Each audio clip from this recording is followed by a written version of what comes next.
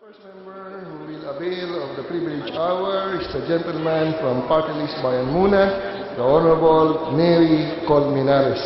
I move that he be recognized. The Honorable Neri Colmenares is hereby recognized to deliver his privilege speech. Please proceed, Your Honor. Thank you. Maraming salamat po, Mr. Speaker. Today, I rise as a matter of privilege, Mr. Speaker, to discuss an issue which has a very huge implication on Congress itself. Last week, the Supreme Court made an earth-shaking decision that may have deep-seated implications on Congress. And that is the decision of the Supreme Court declaring as unconstitutional PDAF or other similar lump sum items. Ang tanong po naman namin, Mr. Speaker, is this: was that decision really earth-shaking? Will it really change the way government is run? Will that decision eliminate graft and corruption? And in sum, Mr. Speaker, will that decision eliminate the pork barrel system? Unfortunately, Mr. Speaker, the answer is no. If you look at the decision of the Supreme Court, Mr. Speaker, the first reason given by the Supreme Court for invalidating PDAF is invalid delegation of power, wherein lump sum item daw po yan, binibigay sa congressman at sa senador yung 70 million at 100 million. It is as if the individual congressman, sabi ng Korte Suprema, or senator, is making his or her own budget or appropriations by selecting the projects with which that lump sum amount should be spent. Therefore, sabi ng Korte Suprema, it is an invalid delegation dahil ang Kongreso ang binigyan ng konstitusyon ng poder para mag-appropriate. Kongreso as an institution and not an individual member of Congress. PDAF, therefore, said the Supreme Court, is as if the individual congressman or senator is granted the power to make or approve his own General Appropriations Act with his or her 70 million or 200 million per year. Congress cannot delegate such power to an individual, therefore, it is an invalid delegation of power. The second reason of the Supreme Court in that decision is it also, or PDAF, violates the separation of power clause. The Supreme Court said, Congress has the power to legislate. The President has the power to execute the laws approved by Congress. But when members of Congress intervene in the execution or implementation of a law, Congress has transgressed the canalized division between legislative and executive. Because Congress cannot and should not be involved in the execution of laws, but only in the legislation or approval of laws. In the same manner that the President cannot legislate, so can Congress not perform an executive function. That is the second reason of the Supreme Court. The third basis of the Supreme Court, Mr. Speaker, is the violation of the doctrine of presentment. What is presentment? That a law must be presented to the President in such a way that the President would know which item he will approve and which item he will veto. In the case of the PDAF, Mr. Speaker, the Supreme Court said, because it is a lump sum amount for each individual, congressman and senator, then there is no way for the President to veto a certain item in that lump sum amount. 70 million yan, 200 million. I wouldn't even know if that whole 200 million will be spent on beautification, which the President may want to veto. Because, sabi ng Supreme Court, for failure of presentment, the President cannot specifically know which items to approve or veto, then that is a violation of the Constitution. Ang tanong po namin kay ganito, Bakit sa Kongreso nakatuon lang ang desisyon na yon ng Korte Suprema? Bakit hindi ba siya applicable sa Presidente? Ang sabi namin, even if we eliminate the PDAF today, as long as presidential pork continues to exist, there will be the same graft and corruption and patronage politics that will exist under that system. The struggle cannot be completed. The battle against the pork barrel system cannot be completed without the complete slaying of the bigger pork, the presidential pork. Now let us go, Mr. Speaker, doon sa desisyon ng Korte Suprema.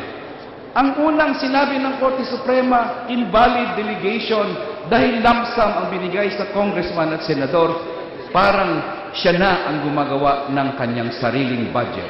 Pero hindi po ba, pag mag-submit ang presidente ng budget dito at may 932 billion pesos na nakalagay na lump sum sa budget na yan at inaprubahan natin yung budget po na yan, in the end, similar to the congressman and the senators, the president is also exercising invalid appropriation powers. Hindi ba kapareho lang naman ng PDAF ang gagawin ng presidente when he can choose saan dadalhin ang pera, anong proyekto yan, sinong beneficiary dahil lump sum yan? Hindi po ba invalid delegation ng power ng Kongreso ang nasa presidente na parang gumawa siya ng sarili niyang GAA dahil sa napakalaking lump sum? Yun po ang isang katanungan namin sa Korte Suprema kung maging consistent ang Korte Suprema sa desisyon niya. Pangalawa po, separation of powers. Bawal daw ang kongresista at senador makialam sa execution ng batas.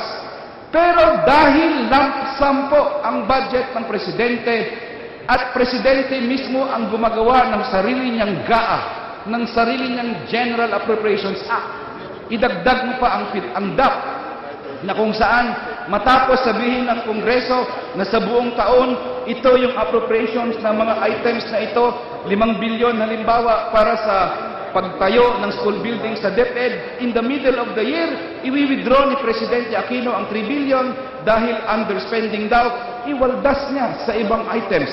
Is that not an act or a power of general appropriations? So in this case, Mr. Speaker, the President himself is also legislating. He is also similar to members of Congress doing his own GAA without the approval of Congress. Isn't that also a violation of the separation of powers? Ang tingin po namin, yes. Because hindi Kongreso ang nag-GAA noon. Presidente ang nag-GAA doon. Ano po ang pangatlong sinabi ng Korte Suprema? Presentment. Hindi alam ni Presidente Aquino saan ang item na ibibito niya, saan ang i-approve niya kasi lump sum daw ang PDAF. Tanong, 932 billion pesos at least of lump sum, hindi po ba sa Presidente yan under the budget? Hindi po ba na violation din yan similarly ng presentment doctrine? Kasi nung isinabmit ng Presidente ang kanyang budget dito, hindi rin alam ng Kongresong ito ano ang inaaprubahan niya, ano ang hindi niya inaaprubahan. So, kung sa tingin natin, if PDAF can be struck down for invalid legislation, so can presidential court be struck down for invalid delegation of powers. If PDAF can be struck down for violation of the separation of powers clause, because the President is exercising legislative powers himself by approving the General Appropriations Act of his own, then he is also violating the separation of powers clause. Because of the, if presentment can be used as a violation in the PDAF issue, then presentment is also an issue on the part of the President. Hindi itemized yung GAA. How can Congress find out whether they are approving or disapproving a certain project with wisdom? So similarly po, ang sabi namin, the Supreme Court decision is not earth-shaking after all because presidential pork was untouched. Presidential pork, except for that portion in Malampaya Fund, and portion in the Presidential Social Fund is still the same. Worse, that decision makes the President a very powerful public official in the country, considering that now he is the only one with such a huge amount of pork barrel that he can dispose of for largesse and for patronage politics. Yun po ang implikasyon ng desisyon ng Korte Suprema, kaya may nagsasabi dyan, this decision of the Supreme Court may be a good development, however, as long as presidential pork continues to exist, then that decision will actually make matters worse. Pangalawa po, hindi lang ang desisyon na yon. Kung hahayaan natin ang presidential pork na mag-exist, hindi lang ang desisyon na yon ang mag-concentrate ng power sa executive. But that the continued existence of presidential pork is a violation in itself of that very decision of the Supreme Court for the reasons I just mentioned a while ago. Ngayon po, Yolanda ang nangyari. Nandun po kami sa Samar at Leyte nitong nakaraang araw at grabe talaga ang devastation. Ang calamity fund, marami niyan. Sobra-sobra, ang sabi ng mga tao, distribution ang problema.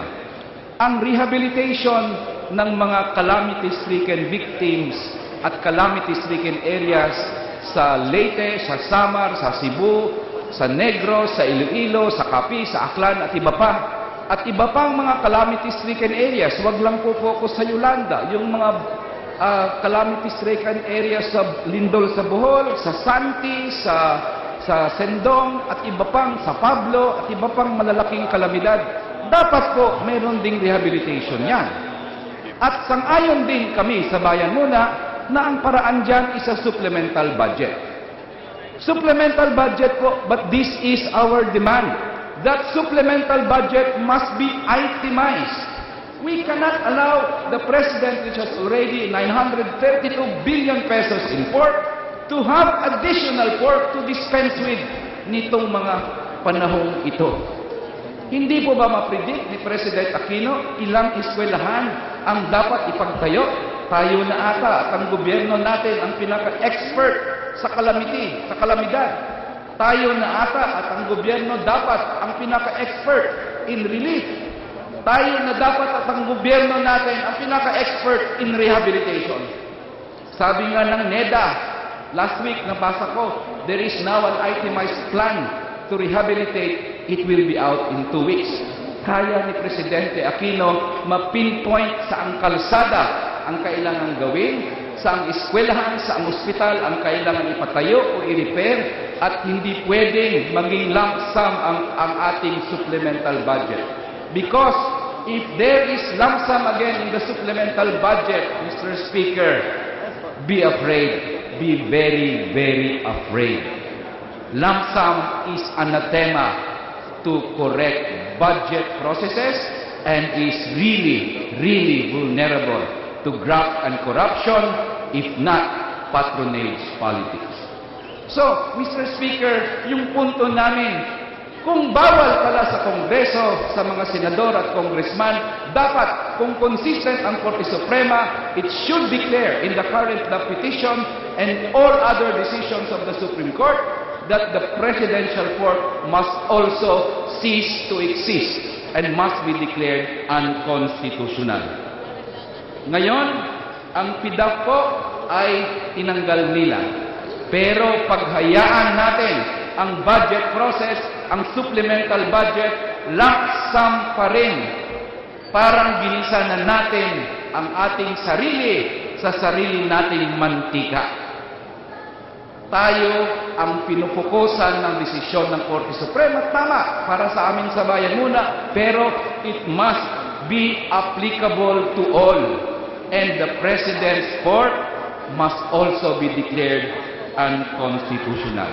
Para sa atin sa Kongreso, we must demand from the President that for Congress to exercise its constitutional power over the purse, then the President must submit a supplemental budget, if necessary, sa rehabilitation ng lahat ng mga calamity-stricken areas. we ask the President to also respect Congress and the power of presentment and the power of appropriations by telling Congress saan pupunta ang pondong inaaprubahan nyo. Para tayong tinitreat na bata po, pag lamsam lang kasi hindi nyo naman alam kung saan paano dalhin yan, paano gawin yan, i-approve nyo na lang lamsam, ako na bahala. Hindi po. That is not the way the Constitution wants it, and that budget must be supplemental. And we in Congress, that we have to approve the budget that we know of, na may wisdom tayo in saying this should be approved and this should be disapproved. That way, Mr. Speaker, we are taking back the real power of the purse. Maraming salamat po. Magandang hapon po sa inyo lahat.